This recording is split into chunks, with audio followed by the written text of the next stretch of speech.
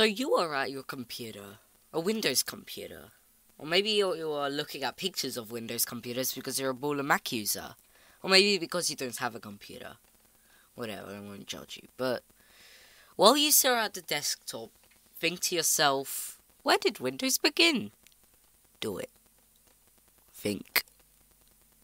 I said do it. Do it! Think harder. I don't think... Okay, let's stop this nonsense. This is the history of MS-DOS. Okay, so from the beginning. In 1978, Intel just released a shiny new 8086 processor. Had shiny new features like the x86 architecture, self-repeating operations, signed in based into...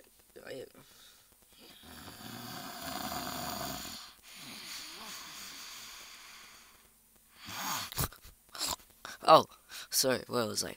Oh yeah. IBM saw this processor and immediately fell in love with it. Some say IBM is still trying to marry the processor to this day. Anyway, IBM wanted to show the people, hey, look at this amazing new shiny processor which can process better than other processors. But there was a problem. There was no code to show off this shiny new processor. Microsoft did have their basic 86, but that ain't gonna cut it. That's so 1970s. We need something modern that wowed the people. So Seattle Computer Products went to Tim Peterson and went, can you please make an OS for this 8086? And Tim went, yeah, of course I will. Well, at least I think that's how it went. I don't know, I wasn't there. So he made QDOS, or 86DOS, depending on if you look at it funny.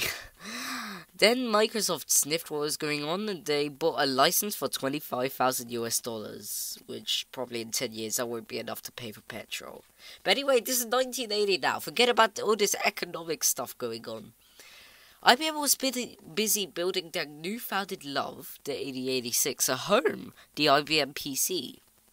And IBM looked at 86DOS and went, wow, that is so cool. I want that in my computer.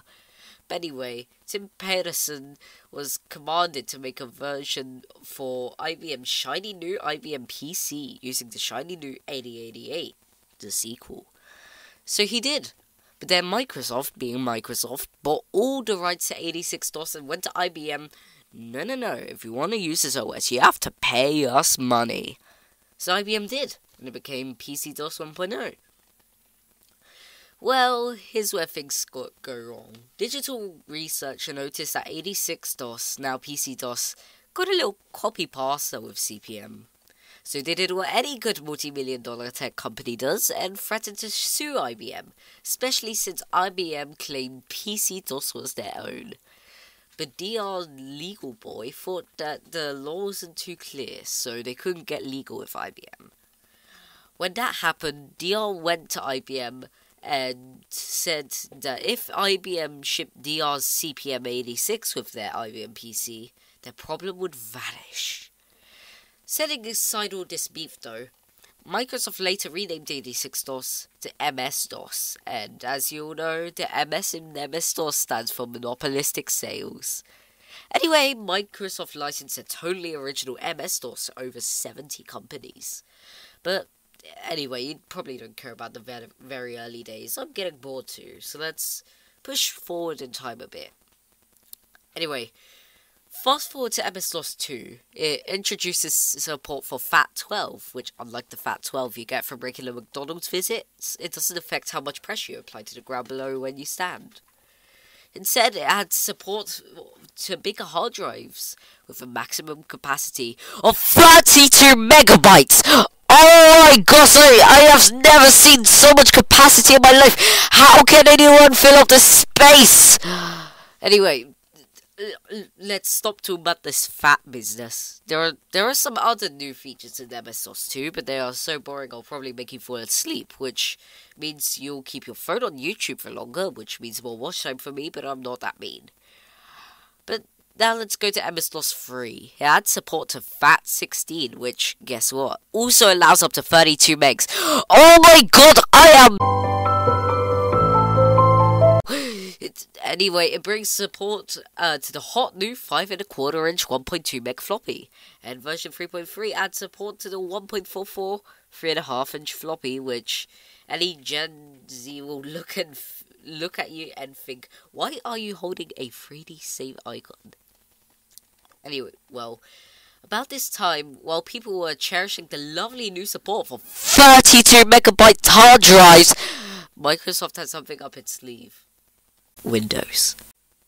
The reason you would want to buy it had a GUI. So obviously this was a chance for Microsoft to start a civil war with its own products. And MS-DOS 4.0 came with the MS-DOS shell.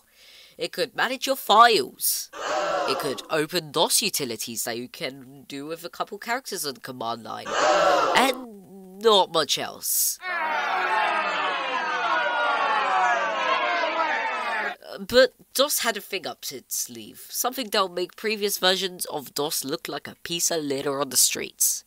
It could support hard drive partitions as large as 2 gigabytes!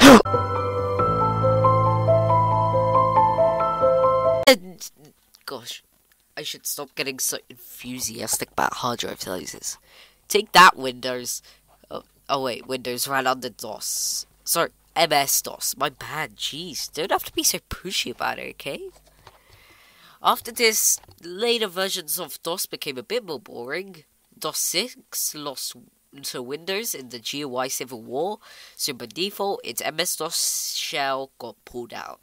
Yeah, I know, it sucks, but at least it brought more disk compression stuff. Anyway, in 1995, Windows 95 came out, and people went insane. Probably even more than I did about the 2 gigabyte Fat 32. And it came with its own MS-DOS built in.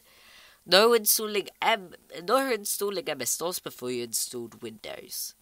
Of course, since MS-DOS was part of Windows, you could still run DOS mode, which is basically the old way of doing stuff with the command line.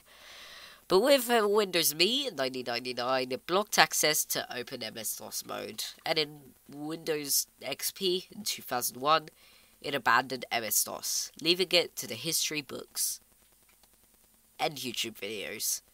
Anyway, if you liked the video, subscribe. I'm sure you watch so many videos, you know what I want you to do. So do it.